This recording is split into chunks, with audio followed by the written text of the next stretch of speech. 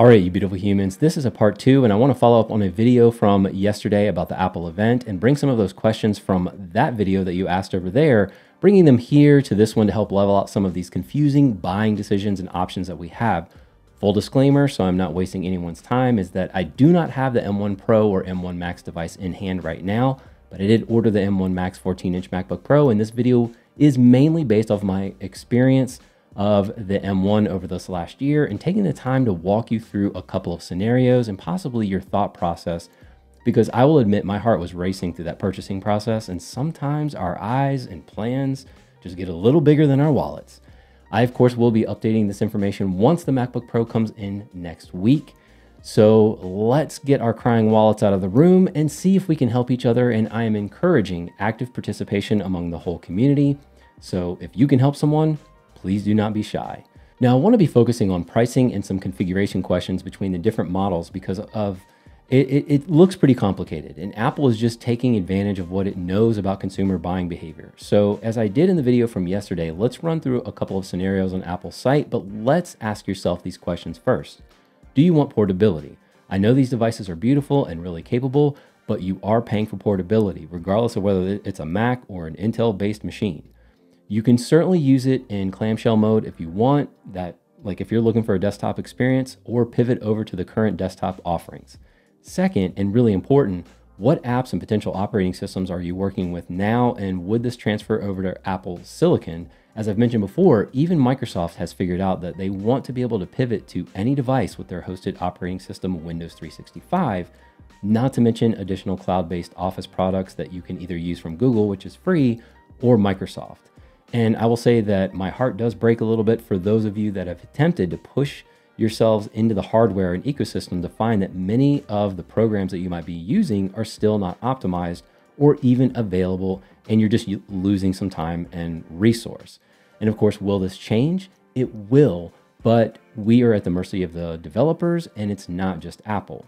And of course, third, for the creators out there that are into video, photo, design, or anything that you may have questions about whether these are good choices, visiting many of those apps' sites and community forums can be helpful with user feedback on specific camera codecs that you might be working with, certain file structures, or other media that may or may not play well with the software. And of course, lastly, these are not the MacBook Pros of yore. They're great devices, but I have referred to them as disposable devices, and some of you may get a longer life out of it depending on how you're using it, but getting a decade out of this machine might not be in the cards. And so moving on, let's get into the store, but this is me thinking out loud. So you're getting inside of my head, and that can be a scary place to be.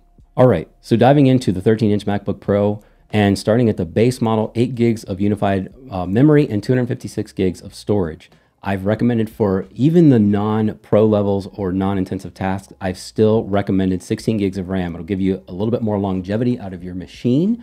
Regardless of what you're doing, it will help, I think. I know many of you are rocking the base model MacBook Pros and doing just great, and that is awesome. But I do think that it is a worthwhile upgrade because it's not something that you can do afterward. And as far as the internal storage, you can't do that afterward either, but you can add an external SSD or hard drive, something similar to that to get more hard drive space. So we are looking at $14.99 US. And also too, for some of you who might be thinking like, yeah, but what if I go ahead and just bump up half a terabyte of storage just to get that little extra space? Now I'm looking at $16.99. And of course, you're in my head. And so let's bookmark that there when we actually talk about the 14-inch MacBook Pro. All right, so moving over to the 14-inch MacBook Pro, and so what we have here is we're starting with 16 gigs of unified RAM and half a terabyte of storage, and of course, thinking about the price, $19.99, so a bump up between $300 and $500, just depending on what you do with that 13-inch MacBook Pro, and so that's going to start you with an updated chip, M1 Pro, and of course, there's that half terabyte of RAM and the storage. You are getting the XDR display, ProMotion, so 120 hertz. You are getting a newer design, keyboard, more I/O, so 3 Thunderbolt 4 ports, and thankfully, I'm hoping that these are true Thunderbolt 4 as far as the throughput is concerned, but also the fact that they're going to be pushing multiple displays versus the M1 MacBook Pro. And just like I said, overall new design, newer chip, And here's the thing, when it comes to your money, I'm sure that there are things that you spend day to day as far as subscriptions, coffees, lunch for yourself, or things that you're doing that you can break down on a daily basis. And if you break this down, the investment that you're making in this particular laptop, and you're enjoying it, you don't have to be a pro, but you're just enjoying it, then the cost, say it costs like $10 a day to enjoy this piece of tech. That is completely your decision. However, here's the thing. So starting at the base, you're getting that updated chip, but it's an 8-core CPU, 14-core GPU. And I think many of you are probably thinking like, what? I thought it was 10-core CPU and 16-core GPU at a minimum. These chips, so the M1 Pros, these chips are the same structurally. However, this is what's called binning. And I will leave a resource for you to save some time here. But essentially what is happening is that there could be certain components in that chip, on that chip, they're not performing as they need to. So those chips are binned. And like I said, check out that definition so that we can kind of keep moving forward. But this is where price bracketing comes in. And I have spent years in business and in sales. And so this is what gets you. So you're like thinking, all right, I'm already making that investment for $19.99. I'm getting this great device. I might as well, like, well, no way.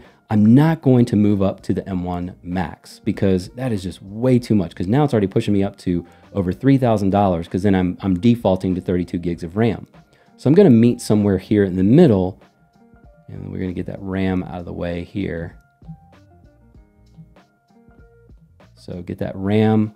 And so now we're $22.99, still seems reasonable, right? And you met in the middle, that price bracketing. It's not high, it's not low, but you're right in the middle because that's where it feels comfortable. Like that's what I remember. 10 core CPU, 16-core GPU. All right, here's a couple of other things to think about. $22.99, 16-inch MacBook Pro. Starts at 16 gigs of RAM and half a terabyte of storage. Same deal here. So now you've got that 10-core CPU and 16-core GPU, and of course, really the same specs. And you're like, wait a minute. So you're saying for another $200, I can get a bigger display. I can get probably a larger thermal footprint here, and maybe like an all-around just bigger and better device. And if that's what you want, like more screen real estate, then again, this is you thinking like, why not go for the base model $24.99? Because it's even better. However, moving back to the 13-inch MacBook Pro, you've already pushed yourself about $1,000 over that budget. Again, this is your money, but that's another $1,000 that's either on your credit card or out of your bank account. So just plain devil's advocate here. Now, what we can do too is, like I said, I can upgrade this to the M1 Max, and that'll default to 32 gigs of RAM. And let's go back to, and let's do 1 terabyte of SSD, $34.99. Go back to the 14-inch MacBook Pro, and this is my configuration. And I did the 1 terabyte of storage, and so $32.99. So I'm within $200 of the 16-inch that should perform pretty much the same. However, here is something else to think about, something that I wanted to bring up that somebody had mentioned in the comments from yesterday's video. See this 96 watt USB-C power adapter for the M1 Max? Well, moving over to the 16, we have a 140 watt USB power adapter. Now, I had said something about, well, you've got the bigger screen on the 16-inch MacBook Pro. You also have the bigger battery, and would that have to be in place to be compliant with the whole thing, or that whole marketing piece of it'll charge up to a 50% battery in 30 minutes? And so does it need that extra like wattage behind it to be able to maintain that? Does it need that wattage to just maintain the fans, just the internals? What we don't know, and we will be testing, is that maybe there is a much bigger thermal headroom here, like much larger, much higher thermal headroom. And so will these chips get pushed a little bit more, like a little bit harder in the 16-inch MacBook Pro? We don't know. We can only guess. but that is something that we will certainly be updating on, whether on this channel or several other YouTube channels. Just something to think about. And for those that know you'd probably utilize that max 64 gigs of RAM or even the top end GPU because of the work you're doing, then you're probably pretty informed in this area. However, for others that may push beyond that 32 gigs or that 64 gigs of unified memory, as well as maxing out the GPU, you may be met with those diminishing returns, but will still need to run those tests.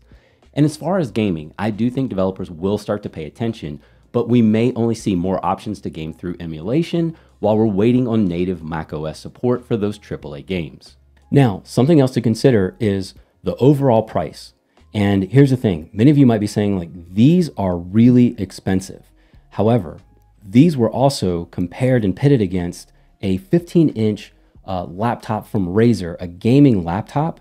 And so it's an 11th gen Core i9, Intel Core i9 processor, along with the GPU, which is a 3080. And so when you saw those graphs that Apple had shared, that's what it was pitted against. So when you look at the configuration that I have, $32.99 coming in at US and $34.99, if you look at the price of that gaming laptop and several other higher performing laptops, that is about the price. And sometimes Apple is even coming in below those prices.